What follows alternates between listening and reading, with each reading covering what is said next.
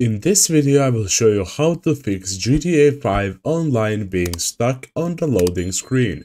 We will be covering multiple methods from which a few will apply to any platform that you are playing from and a couple of methods will only apply to PC. So make sure to stick around and see what works for you. For the first method, try checking your internet connection.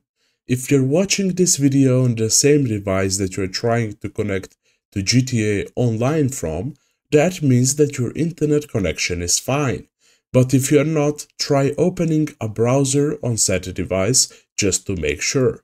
If this didn't help you resolve your issue, move on to the next method.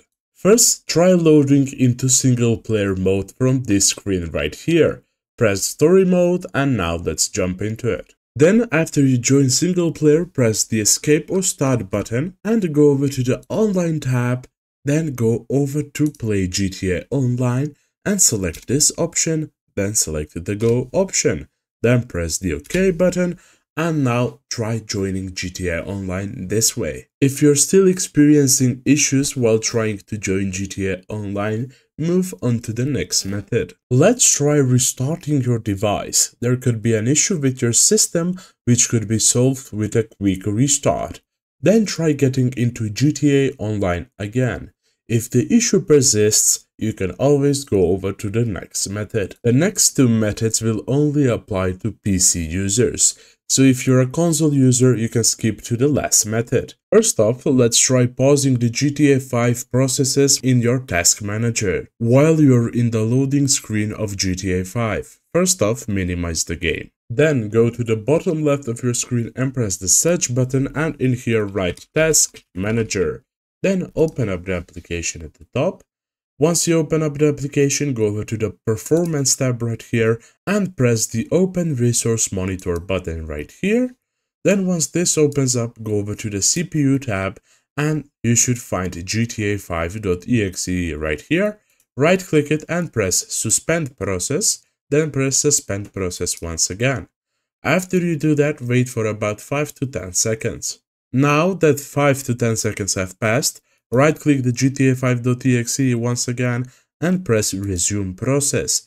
Then press resume process once again.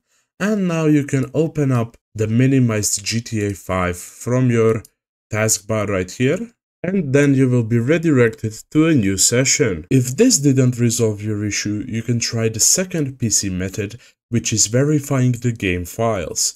This process basically double checks all of your game files, searching for corrupt files, and if there are some, it will automatically repair them.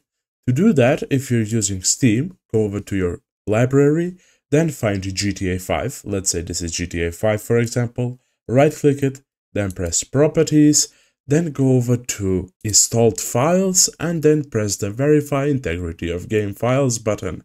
If you're using the Epic Games launcher, go over to your library, then scroll down and find GTA 5, press the 3 dots next to it, then press the manage button, and right here under verify files, press the verify button. Now last but not least, if you're using the Rockstar Games launcher, you can go over to the settings tab in the top right, and right here you should see GTA 5, select that, and then on the right you will be able to see a verify button appear. If these methods didn't work for you, you can go over to the last method, which applies to all platforms. For the last method, you can try reinstalling the game. There might be something wrong within the initial installation and this should fix your issue. I hope we helped. That is it for this video. Thank you for watching. See you in the next one.